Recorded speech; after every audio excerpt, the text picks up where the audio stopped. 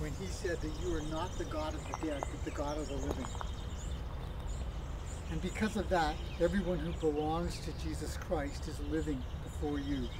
And so we ask that you, not only as the God of the living, but as the living God, we ask that you would be profoundly present with each one of us this morning, and especially with Jedediah. This we ask in the name of our Lord Jesus Christ. Amen. Pray a sing along, you know the lyrics, is how deep your Father's love for us.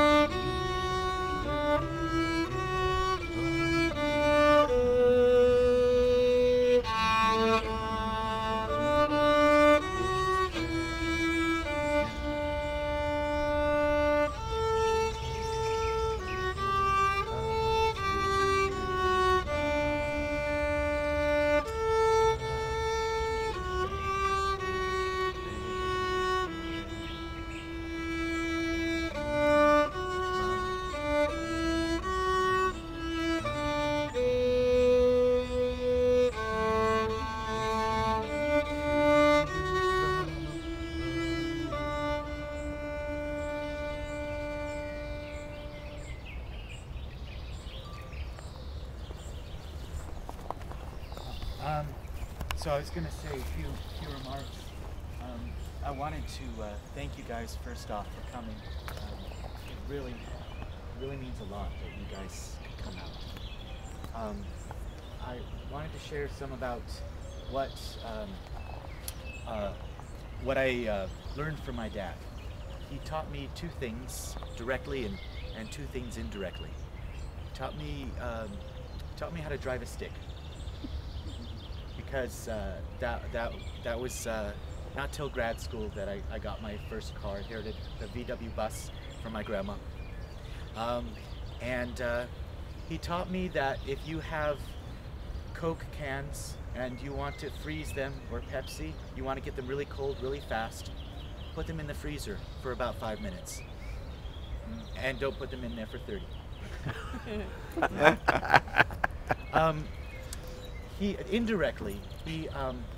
I was reflecting that on the Psalms, zeal for your house will consume me. And he was very committed to doing everything that he felt Christ called him to.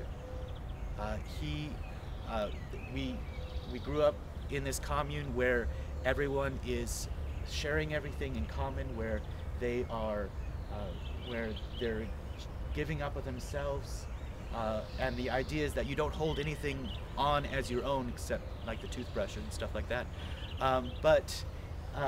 And he wasn't the only one, certainly my mom as well, but that was something he was constantly thinking about, constantly preaching, constantly. That was his ideal, that we should live like the church did in Acts 2 and Acts 4. The same with, I'm very excited our new Pope has chosen the name of Francis, the patron saint of our community in a way too.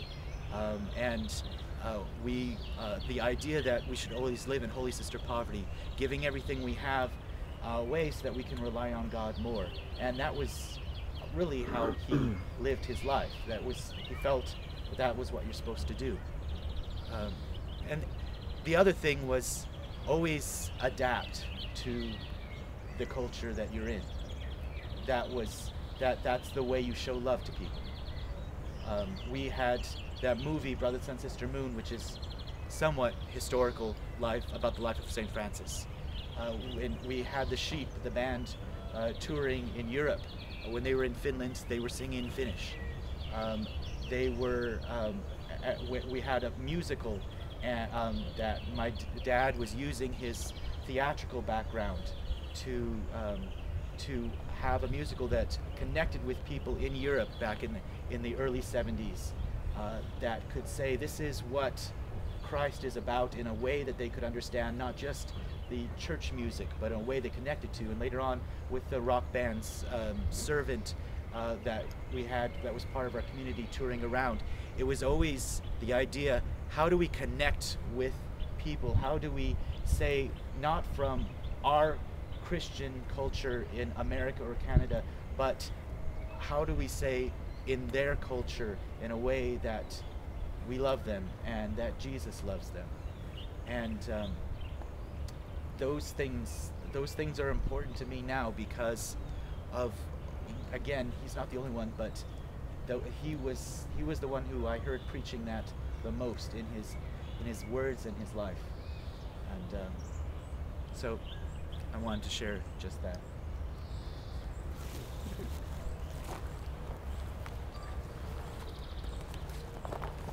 Now I believe we have a poem.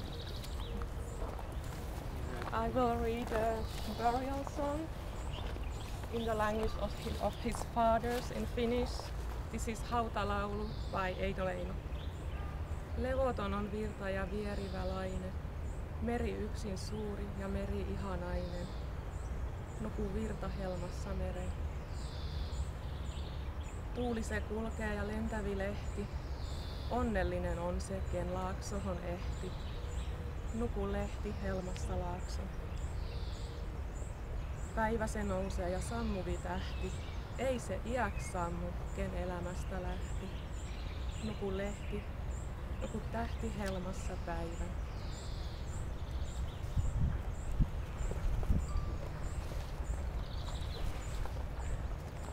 None of us here really knew Jim, with the exception of Jedediah and Susan. I'd never met the man, although I realized a couple weeks ago that our paths might have inadvertently crossed about 30 years ago at a servant concert in Kelowna, British Columbia. Maybe Jim was running around the background orchestrating things. Maybe you were there too, Jedediah, trying to make a nuisance of yourself or whatever is going on. It's a small world when you think of how you cross paths at times. But still, in the end, my only real encounter with Jim has really been through Jedediah, and also what I came across in Wikipedia. And you know, as I read that article, I was amazed. I had no idea about Jim.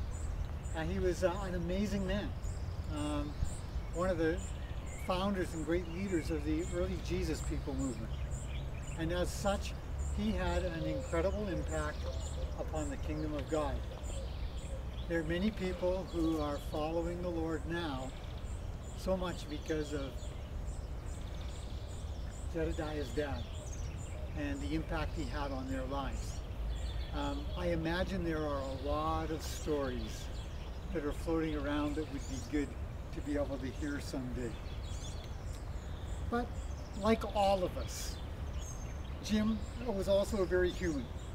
Someone who, as I said, like each one of us, had his own share of flaws and faults. Like all of us, there were at times issues in his life that he didn't always come to grips with. And unfortunately, sometimes woes also affected people as much as the great things in his life that we look back upon. And so one of the questions that, as I was reading up, one of the questions that was being asked is, what do we do with Jim Palosaari? I found myself asking, what do I say about James, a man I don't really know all that very much at all? What do I say, especially in a morning like this? And as I thought and I prayed a lot about that, my mind kept on going back to David, a man who was not unlike Jim in so many ways. Passionate, bold, determined to serve his king and master, the very things that Jed, you shared with us about your father this morning. But David was also a man with a dark side, and to be honest, far darker than Jim. For all his greatness, for all the things that there were to admire in David, there were at times things that would creep up that were deeply disturbing and terribly frightening. There were issues that David never dealt with in his life. Issues that had a negative impact upon his leadership as a king, upon being a husband, and upon being a father. And yet, in spite of all of his failings, everything for David, we find that David was a man who kept running back to God. He was desperate for God's mercy, hungering for his forgiveness, and above all, he longed for God's love. In all of his struggles, David so much wanted to know God, and to know him deeply, and to serve him faithfully. And so the verdict of Scripture upon David was that in the end, he was a man after God's own heart. And when it comes to Jim, from what we know, I know of Jim, and from what we've heard and what we've seen, in spite of all that was going on in his own heart, the same was true. James was a man after God's own heart. And so this morning we gather together to bury the physical remains of Jim Palosaari, and as we do, it's inevitable that memories are going to come back, many of them good memories. You've shared some of them, and those are what we hold on to and we cherish. But we have to be honest. As we stand at the graveside for anyone, there are also those memories that might be a little difficult, might be a little painful, things that we have regrets over. But whatever these memories might be,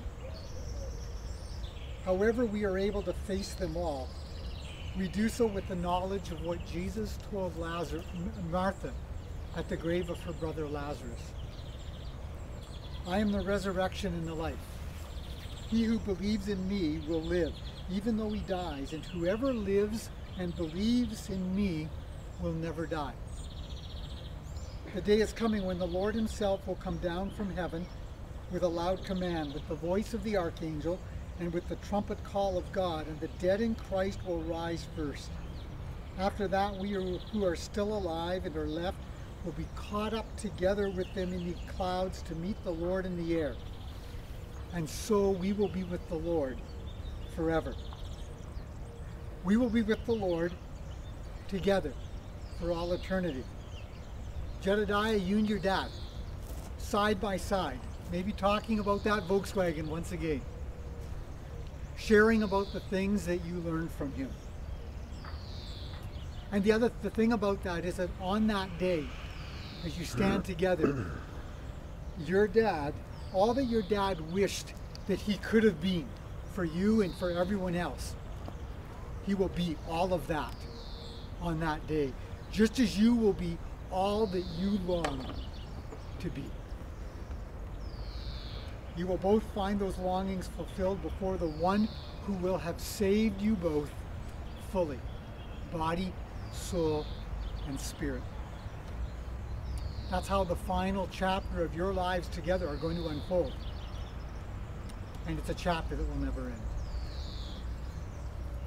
And so, as we commit the remains of James Palosaari, not just to the ground, but to the God of the living, the one who created him and who one day will resurrect him, we affirm the words of Scripture, and we declare with confidence, listen, I tell you a mystery.